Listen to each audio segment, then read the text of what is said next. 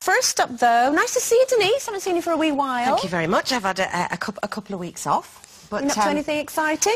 Well, not exciting. We had, obviously Easter, and a lot of people will know that my sister's married to a lovely Greek guy called Peter, anglicised version of Panos.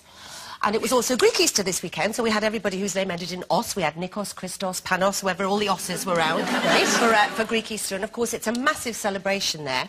So they cooked about 20,000 lambs. Oh. And 85,000 loaves of bread, so that was all gorgeous. And no Peter eggs, did. No, Peter did. He did these gorgeous eggs because it's almost as big a celebration as Christmas, if not even bigger. Oh. These beautiful painted eggs, which I actually brought in a picture. I don't know if they're going to show a little picture of my eggs because I was so proud of them. Oh, look at those! Nice. Weren't they gorgeous? And did you I was very them? impressed. Texted them to all my friends. You get like a sort of a red dye and then a sort of egg tattoo, as it's called in Greece. So a little tip for next year there. Yeah. So that was fabulous. But the main news for this weekend, I had to come down obviously to go to work because we were at Newcastle.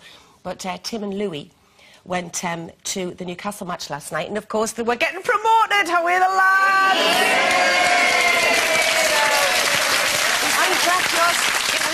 It was so exciting, and Louis was there in his little Newcastle top. Look at his little face, and everybody went on the pitch for a celebration. So I mean, it's obviously fantastic for the team, but it's great for the morale of the city as well. You know, and they've got some of the best supporters in the land. Not that I'm biased, like, but well done, lads. When you talk about the football club, you go really Geordie.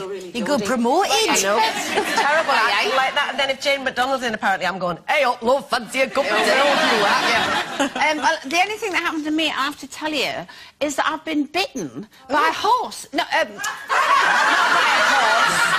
by a horse fly. Well, yes, I was with my daughter. We were on a farm, and we were with horses, and, you know, horses have flies, and it went zzz, zzz, zzz, like that, and I've got this little lump coming up. Oh, no. Right here. Oh, no. And it really funny how it's got rid of all the bags under your eyes, though, Sharon. Yes, but only bit that eye. Still got bags under that eye. Oh, so it's horrid. It's really kind of... No, horsefly bites are nasty. Don't have one. No, try not to. Now, we've just had a lovely long bank holiday, so I bet a few of you are looking ahead to booking your summer getaway. But according to a new poll, it seems us Brits have only, well, a couple of things on our minds when we book abroad. Yes, cheap booze and no-strings sex top our list of the ideal breakaway, according to a holiday website. But have these ever been the top of your getaway agenda? And if not, what makes a good holiday for you, Denise? Why are you looking at me?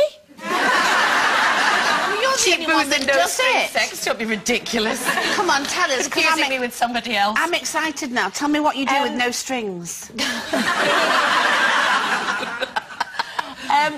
I have been known to have some cheap booze and occasional no-strings jiggy-jig in my time, but I haven't gone away for that reason. I mean, even when I was younger it just happens to you. It just happens. It happened, obviously past tense, Claire Sweeney. But no, even in my younger unattached days, that was never the criteria for a holiday. I mean, I would have hated to have gone on one of those, you know, holidays that cater for that sort of age group. That was never my thing. It's just sometimes those things happened my way, Claire. Very conveniently. Very conveniently. But to be honest, my criteria of going away on a holiday is to go away and get some rest. So it has to involve sunshine. And it usually has to involve my family, and I like going with my extended family and just having a chill. But as I've got older, I've also, I wouldn't say I've become a culture vulture exactly, but I have wanted to sort of, I could have at one point gone away, and even if the most, I mean, it's terrible to say, it's really ignorant, but even if the most famous landmarks had been there, I would have rather got me raised than gone pottering down to the church. But now you can often see me with a little headscarf on around the local church. Do you know what? I wish it had come my way. Those type of holidays. What, the church or the no strings? Oh, the no strings. Oh, the no strings. You don't do no strings. So. I don't. We were talking about this before. No, I don't. I've kind of got to be in love, you know. But there we go. But my favourite holidays are with the girls or Gay Mardi Gras. I've just been to Sydney Gay Mardi Gras, which was fantastic. Oh, it was brilliant. It was really good fun. Then I had a bit of culture. I went to Bali, which was lovely. But I'm all for the cheap booze.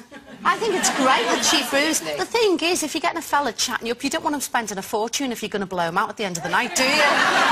You feel all obliged, don't you? Yes. That's so nice. Yes, and your point is. I've just, I mean, obviously now, you know, married with children, sometimes want to. I actually went away on a girly weekend a couple of weeks ago. My lovely friend Jane, she turned 25, plus 15 years experience. And so, do the math. And so we went to New York, and there were 9 of us. Now, I only knew Jane really well. We were christened together. She's my best friend.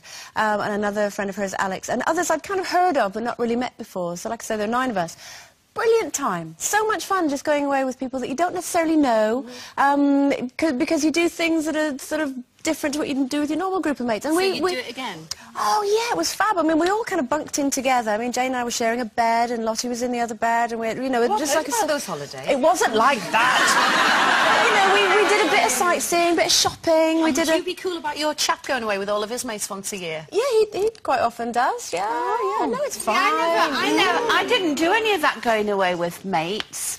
I haven't done that, so I just got the string and no jiggy-jiggy. But I have to say, when we went to Bangkok recently for Carol's birthday, it was the first time I've been away with a whole group, and I really enjoyed it with lots of things, didn't we? Because that was culture. Yeah, we went up a temple.